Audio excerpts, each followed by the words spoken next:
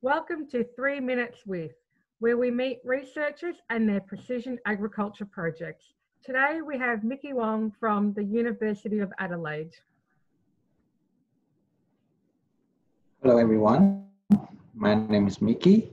Today I'm going to talk to you about, my mistake.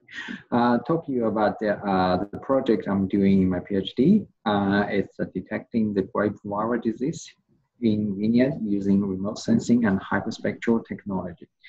The reason why I'm doing that is, firstly, Australian wine industry has a huge contribution to Australian economy.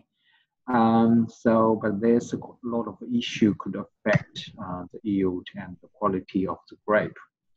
For example, the grapevine viral diseases is one of the big issue in vineyard. So the grape virus have a negative impact on grapevine health.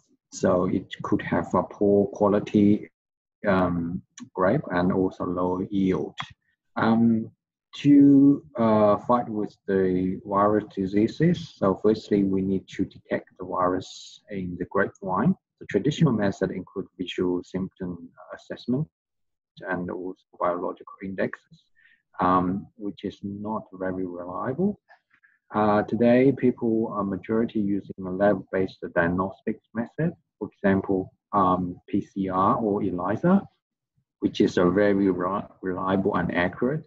But the problem is they are very expensive.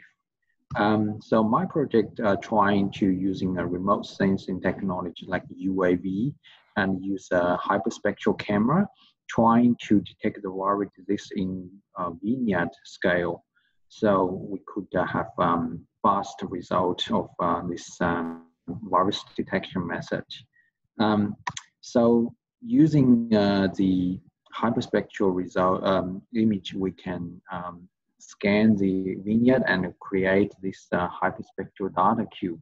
So this one contains a lot of information, and then we're using a machine learning technique to deal with the data and trying to calculate where the disease are and where the healthy ones are.